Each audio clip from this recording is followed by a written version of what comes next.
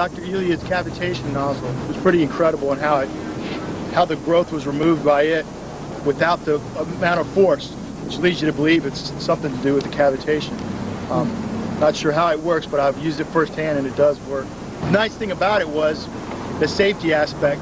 It's where mine, if you rub it across your fingers, you'd be missing the skin and flesh off your fingers, where 1700 psi, you could still run it across your fingers and not do damage, but it was removing the same amount of growth at the same rate. We worked on several different platforms. The U.S. Navy had dropped off some painted HY80 plates with anti-foulant paint. The cavitation nozzle went across it, didn't remove any of the paint. Then we worked on concrete pilings, which had oysters, some of them 2.5, 3 inches long, and it brought it off, took it right down to the concrete without etching the concrete. We also worked on a couple barges that had up to 2 inches of growth on it. These barges, some were painted, some were down to rust.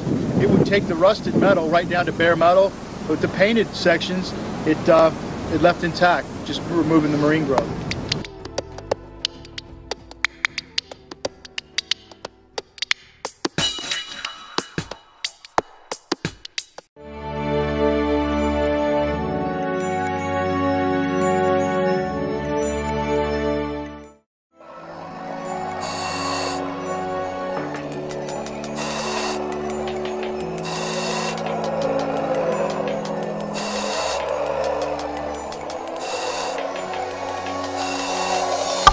The diver is now aiming the pistol of the high pressure jet on a 90-degree angle on the screen to show the area of clean in this way.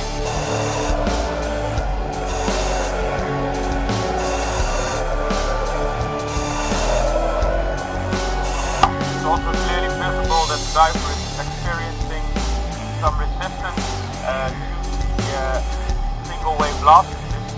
Type of high pressure water jet doesn't have a ratio.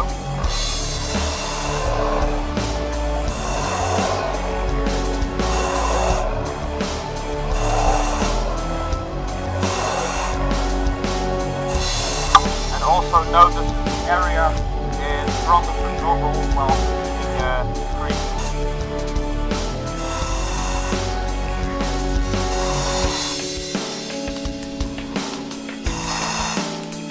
I'm going to get the CaviBlaster. Can I make it out with the CaviBlaster? Okay. It's a great machine you guys have there. This is going to revolutionize everything. I hit myself in the leg with the one with the gun on the back side of it. Face. Right. The back one. The back pressure.